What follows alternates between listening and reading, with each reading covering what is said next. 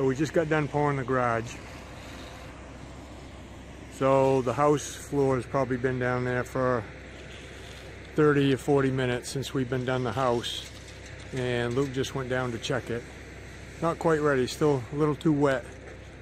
So we're gonna give it another 15-20 minutes and we'll come back and check it again. Alright, so it's been about a half hour since we checked it the first time. So we're gonna go down here and check it again, see what it feels like. Again, we started pouring up on this end where it's still a little bit in the shade, so that's probably not ready, but over there in the sun it's going to dry a lot faster.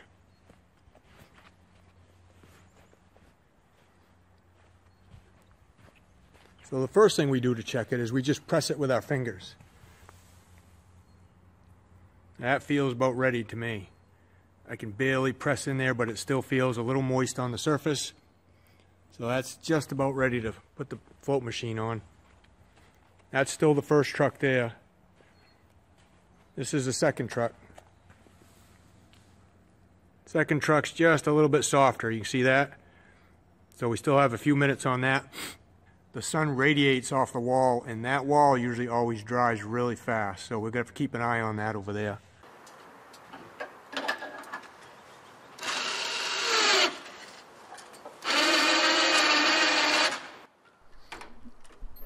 Alright guys, so this is how we drop the power trowel down inside a foundation with this crane on the back of the pickup truck.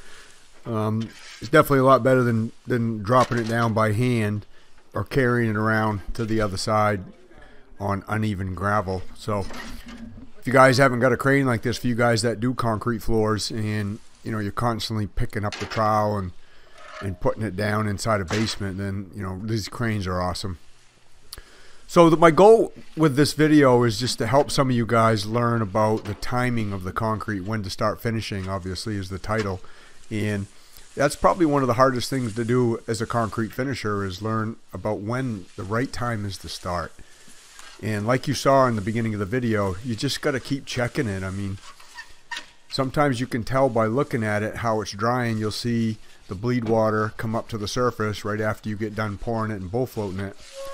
And then sometimes they don't even have bleed water, some of these floors we do. It just depends on the type of day it is. But if it does have bleed water, you know, when that bleed water starts drying up, you got to start thinking about checking it, especially if it's in the sun like it is today. And it ended up being really hot on this day. I think it got up into the mid 80s to around 90 today, so that's why this thing dried so fast. But if you're new to this channel, you know, my name's Mike Day. I've been doing concrete for 40 years. I own my own business. These Luke and Darren, these guys work for me. They're both really good concrete finishers.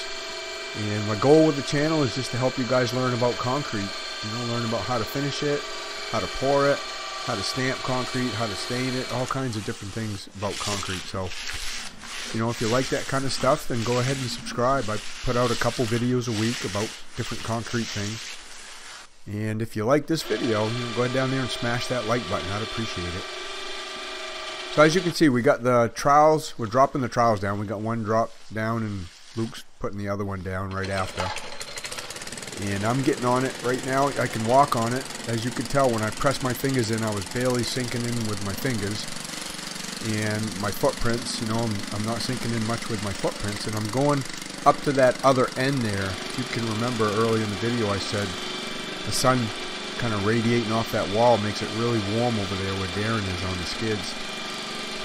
So it's actually drying over there a little quicker than it is over here by where we dropped the trowel down. What we're doing now is we're just floating it.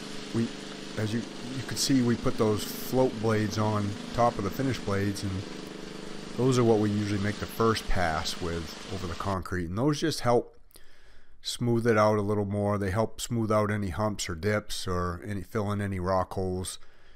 Some guys use what's called a pan, but we've used pans in the past, and that goes right on under the trowel, and then the finished blades clip into it, and it basically does the same thing as these float blades do. Just opens up the concrete and gets it ready for the finished blades. As you can see, Darren's on the skids, and he's getting all the edges going around the pipes with the skids and making sure everything's nice and flat and filled in and smooth around everything. We're pretty fussy about our edges and going around our pipes. And then I'm over there just floating that part up that's drying the quickest. That's where we start. You know, we didn't start pouring there. We started pouring up here on this end.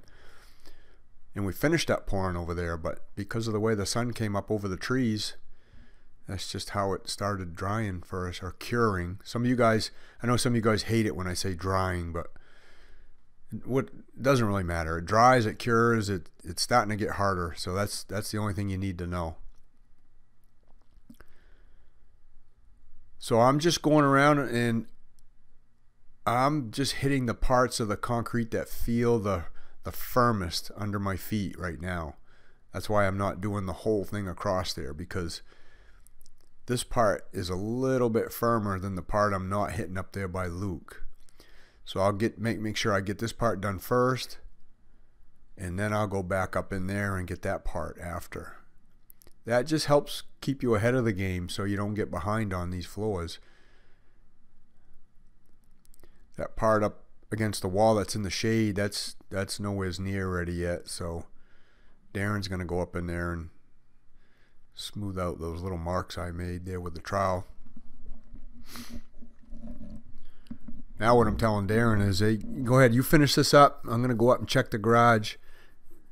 We poured the garage on this day too, so we got a pretty big house and a good sized garage to finish.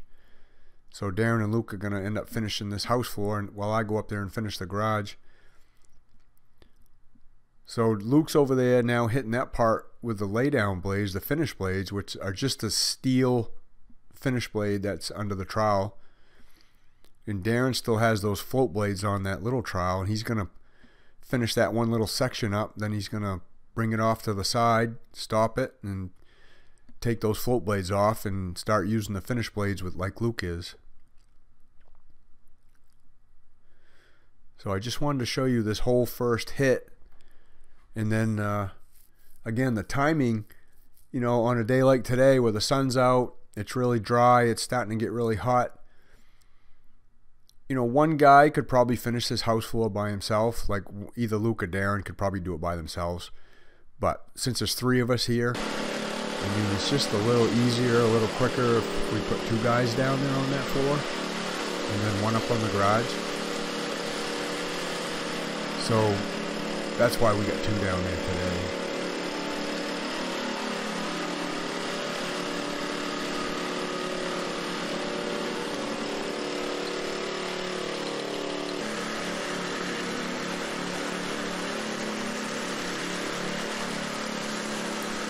So there, the first hit's all done. Now these guys are hitting it a second time. You know, sometimes you can wait in between hits, depending on the temperature outside, how fast the concrete's curing. And sometimes you got to go right back over what you just hit, you know, 10-15 minutes ago.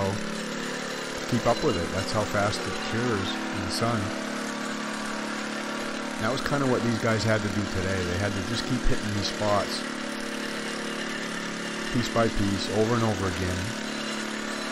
They were able to shut the power trowels off a little bit in between passes, but not for very long before this thing finished up.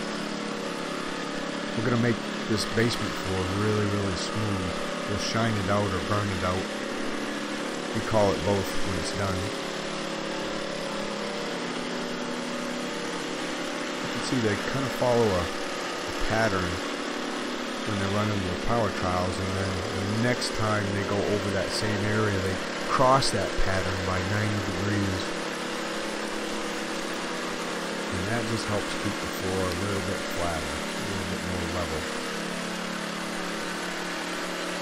If you run the trowels the same direction every single hit, you'll create little waves in the floor. You'll really notice it when you put a straight edge down on it, or if you ran a string across it, you'd see little waves.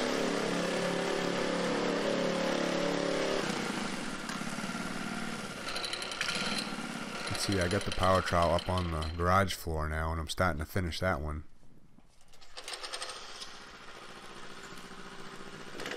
These guys are pretty good about doing their edges. You know, they try to hit them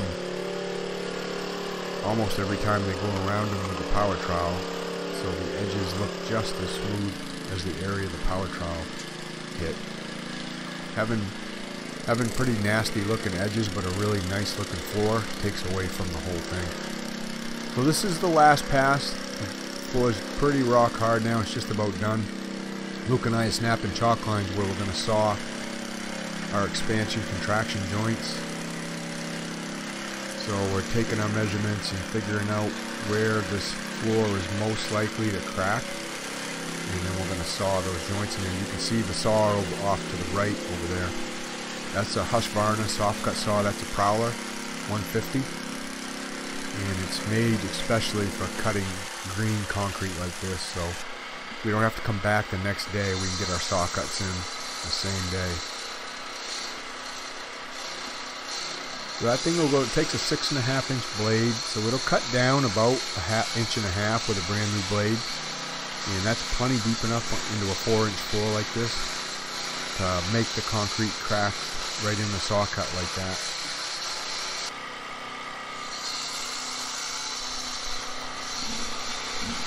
So that's the timing on this, guys. I mean, learning how to start finishing, when to start finishing, when to get on concrete, that's the key.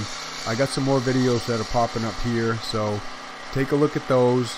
And I got another program coming up real soon called the Concrete Underground that I'm going to go into even more detail, but I'll bring the details out for that soon.